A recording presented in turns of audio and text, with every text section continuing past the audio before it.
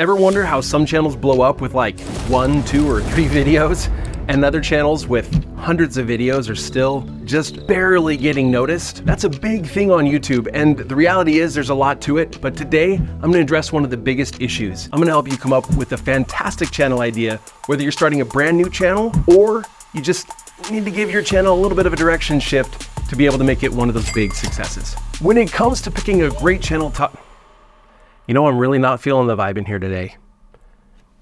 Let's go somewhere else. Come on.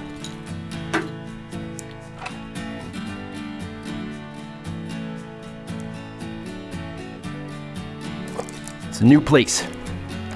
All right, that feels better today. Now, where were we? When picking a topic. When you're picking a topic, like the actual what it's about for your YouTube channel, it's important to pick something that's a good fit for you. There are thousands, maybe even millions of potential topics that you could pick that could do incredibly well on YouTube or could completely bomb. The reality is the topic only has a little bit to do with that. So when picking a topic, there are just a few criteria that I want you to keep in mind. The first is, where do you have an above average amount of knowledge or experience? Is there a topic that you know more than most people? Notice I didn't say you have to be a world-class expert. I said, where do you have above average? Even Mark Rober isn't the most experienced mechanical engineer on the planet. He's way too young to be. And yet he knows enough that he's able to teach us really, really cool stuff and make really engaging videos about it just because he has way more knowledge and experience than most of us. The second consideration is, where do you have above average access? Do you know someone? Do you have a connection somewhere? Maybe a family member that works at a certain company, or maybe you work at a certain company that gives you access to things most people don't get to see. Maybe you just live in an amazing location for outdoors content. Next is, where do you have an above average amount of resources? Maybe you just have a lot of money, so you can spend a lot of money on stuff. And so kind of the sky's the limit. And next, where do you have an above average amount of interest? If you're more interested in most people than a particular topic, you're more likely to be persistent and enjoy making the video content through the period of time where maybe you're not getting a whole lot of views. Most channels don't have really rapid success in the very beginning, and persistence is a big part of this game. So if you have a lot of interest in the topic, that's going to help you a lot to be able to, one, work through that period, but also to be able to show real passion for the topic and do things that are more interesting for other people to watch than what most other people would create. Next, when picking a topic, there's one other really important factor. Notice I'm kind of rushing through the topic part. That's because it's like maybe 5% of having a really good channel concept. We're gonna get to the really good stuff here in just a second.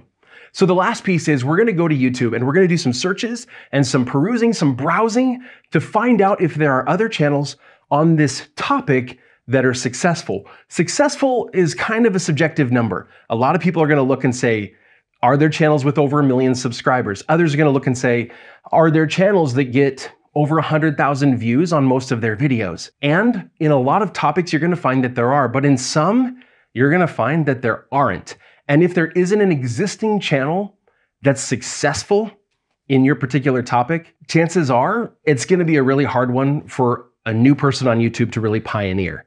So it's better to pick a topic that already has some traction on YouTube. But now we need to go into the actual channel concept, and that's the more important part here. That's because a channel isn't just about a topic. Let's talk a little bit about hiking channels. When I started perusing hiking to find out, are there a lot of channels that are successful, or even a few really successful channels about hiking on YouTube? I found that there are several channels with at least hundreds of thousands of subscribers that are basically exclusively about hiking to some degree. And yet these channels, most of them were really different from one another. In fact, I'll highlight several of them as we talk about their channel concept in this video. Well, what we need to do is pair a really good topic that has success with concepts that have success. And these 10 channel concepts have all been proven over and over and over again on YouTube. So now you're going to have a recipe, a formula for essentially an unlimited number of channel ideas. Let's dive into the first concept. The first one is the talking head or teaching concept. This one should be familiar to you if you watch channels like this one, because it's basically what we do. This is where the emphasis of the channel is on teaching a principle. Most of YouTube isn't this, but there are several people doing this and doing it very successfully.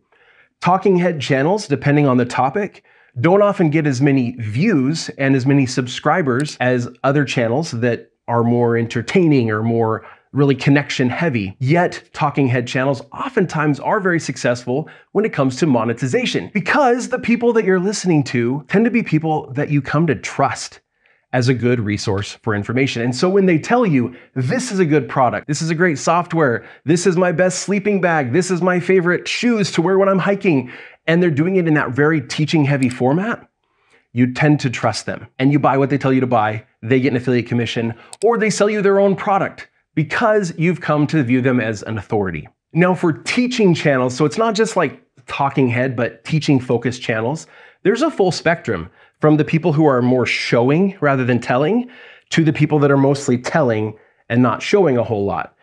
We tend to want to be somewhere in the middle where we can show things, we can give examples of what's working on YouTube, or we can show through our own case studies, principles, and teach them to you.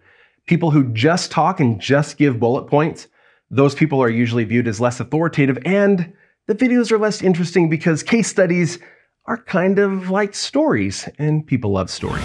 All right, the next channel concept is the testing channel. Now, we've all seen product testing, right? Where you're using the product as it's intended to be used, and maybe even comparing different products and saying, hey, this one was the best. We've also seen channels that take it almost to a full entertainment side of things, and it's like torture testing. We're gonna take this and we're gonna use it to the extreme and see how long it lasts.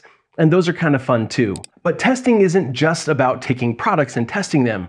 There's also people who will do testing of things you've seen in pop culture. I've seen very successful channels that will take something from a movie, like an action sequence, and say, can this actually be done by humans? And then, like athletes, people who train for this kind of stuff, try it and see if it's even feasible to do the kind of stuff we're seeing actors do on camera. That's a testing channel. The reality is you can apply testing to basically any topic you can think of on YouTube. And testing is just a really cool way to build authority. But it only works really if the thing that you're talking about, the topic you've chosen, is something that you can do pretty well. You could also do that with really anything else, like Mythbusters. Right? Take any principle or any concept and let's see if we can put that to the test.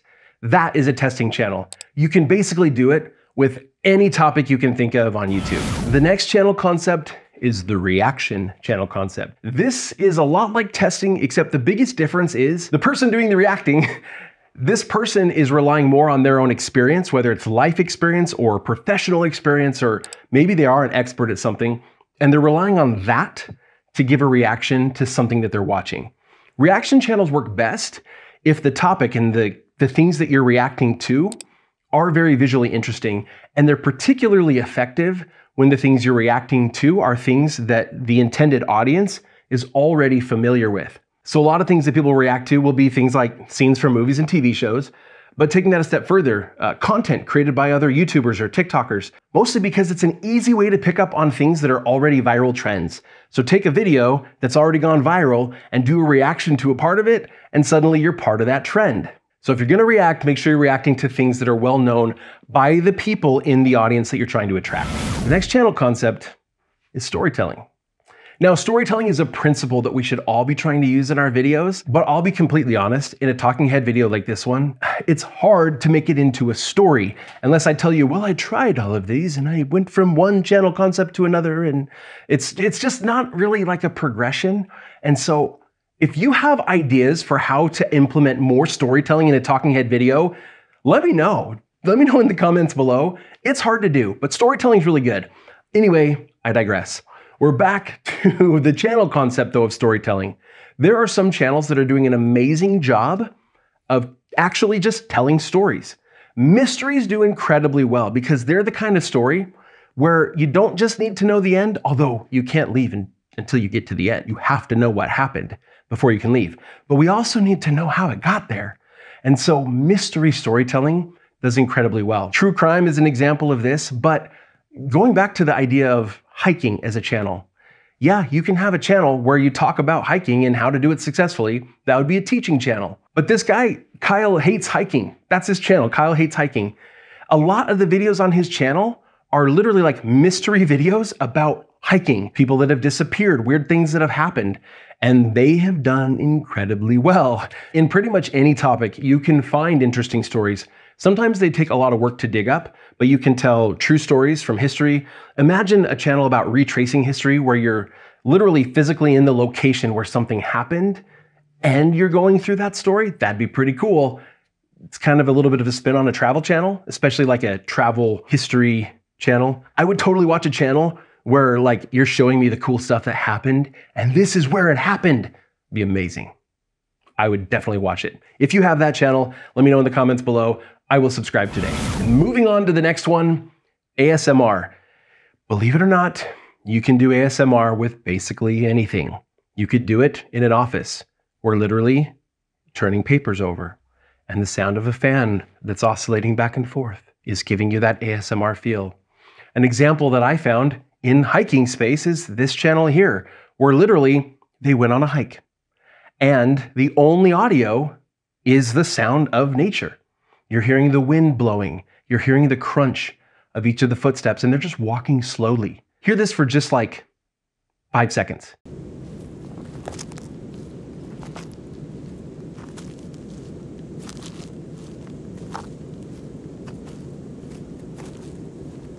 Okay, that may or may not be your thing, but anyway, I think it's a cool concept and clearly it's working because they're getting lots of views. The next one is drone work and cinematography, and I'll put those together because a lot of people will make really cinematic looking videos and put them on YouTube, and drone videography is usually a part of it because let's just be honest, drone video is awesome. We all wish we could just fly, right? And watching video from a drone is kind of like almost like being able to fly. I love drone videography and it's fun to do. I'm no pro at it, but if it is something that you're really into, videography, there are some amazing channels. This is Harmon Hoek, and he has amassed over 10.8 million views. 10.8 million views on 23 videos. Now, it's taken 2 years to get those 23 videos because each one has taken a lot of work. But this goes to show that you don't have to follow the model of publishing weekly on a channel to be successful. This person is doing exactly what they love to do, making awesome cinematic videos of hiking content and publishing them as they can. And it's doing really well. I love it. If that's something you're into, think about something you love to do. What's a topic that you have access to? This is someone who clearly is able to travel and go to these different places once a month or so. What is something you can do that you have access to that you could make cinematic video out of and treat it very different from what most other YouTube channels are? See how even within the hiking space, there are so many different channels that you could create? I just think like the options are endless. And knowing that hiking works and that all of these other concepts work, it's just proof that you can create something totally unique on YouTube, but have proof of concept before you do it, knowing that this works. The next channel concept is challenges. Challenges do incredibly well, and some challenges can be incredibly silly. We often think about fitness challenges and stuff, but like this video like just came out and has hundreds of thousands of views, and literally she walked backwards for a day. That's what she did. She walked backwards. That was the challenge. Now, she had to have somebody like follow her around throughout the day, filming while she did it, but that was the challenge. Silly things that you could do. Now, part of the video that was interesting is like where she lives, some of the things she has access to and stuff, probably make her an interesting person to watch. But the reality is pick a topic, pick something that you have going for you, and see what kind of challenges you could make out of it. Challenges do incredibly well because challenges usually make for a good story. They're intriguing to people. Think about Mr. Beast. Mr. Beast's channel is built mostly around challenges, and he's like the king of challenges on YouTube. And how many other channels exist out there that are basically ripoffs of Mr. Beast? Challenges are intriguing. They make for a good story. The next is news and events. This is kind of like Talking Head, and it actually pairs well with Talking Head. In whatever topic or industry that you're into, that you like, maybe you just have a lot of interest in it, but don't have like anything else really big going for you, you can research the heck out of it. You can set up some Google notifications so that when there is news on a particular topic or any new content that mentions certain keywords, Google alerts you. You know you can do Google alerts, right? Like create Google alerts for your topic and then be the source of news. Make very quick videos. For this, I would encourage you to have some sort of a setup, whatever fits your topic. If you were in kind of an outdoor space, something like this would work incredibly well. If you're in something really techie, then having kind of a techie looking home office setup would look really well. Look at Matt Wolf. This guy is in the AI space and he makes news content, not just news content. So we'll come back to that in just a second. But he does make news content and keeps us up to date on what's going on with AI. So I've alluded to this at least twice now, but here's your bonus tip. Your channel can have more than one of these concepts.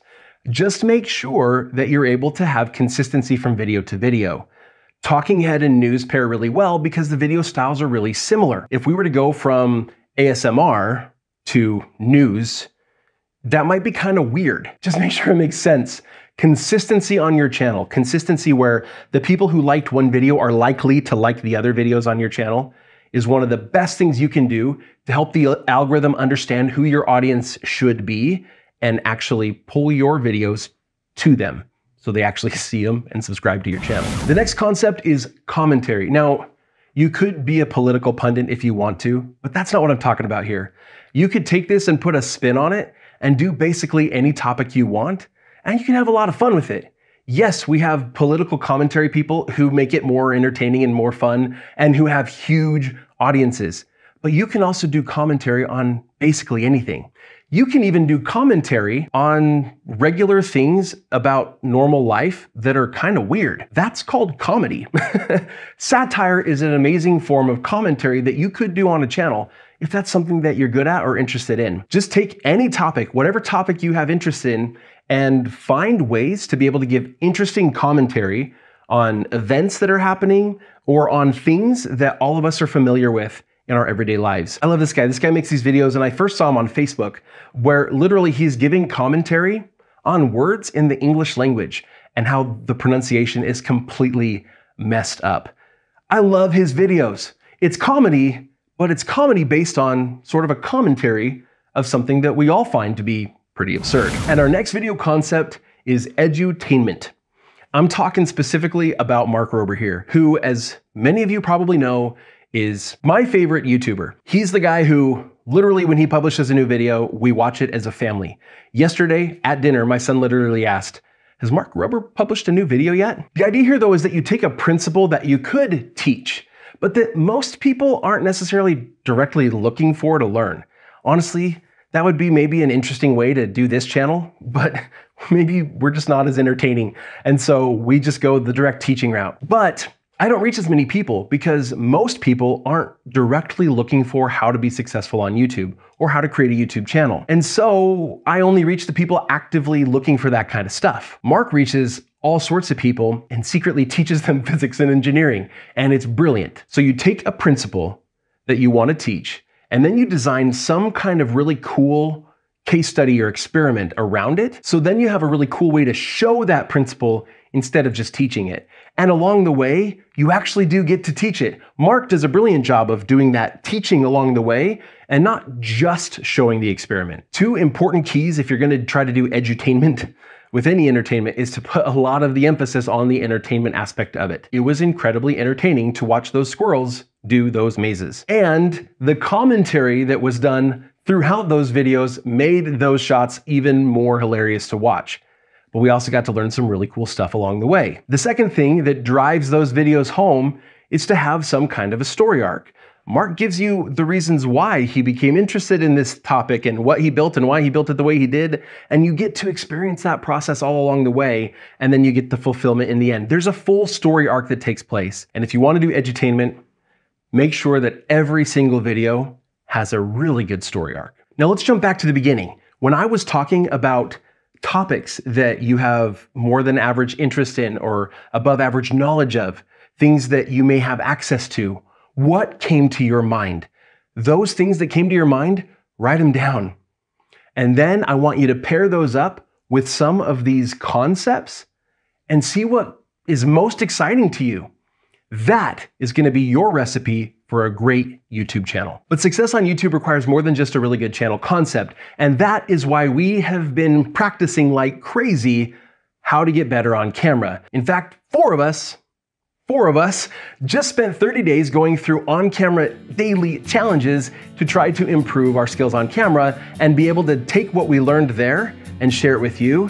I want you to check out that video. It will be right here next week. And until then, here's another awesome video on our channel that I think you're gonna like.